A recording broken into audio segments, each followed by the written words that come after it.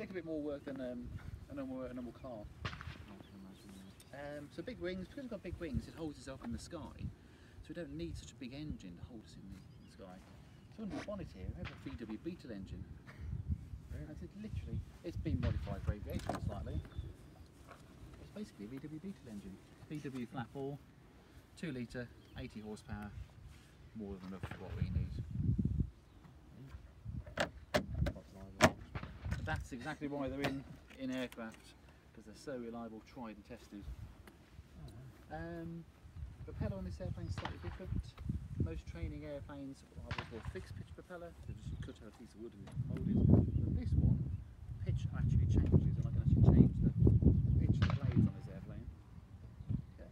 But basically, it's like a gearbox in a car. So we will take off it with the airplane like that. That'll be in first gear. Then once we're up and cruising, we can change the propeller angle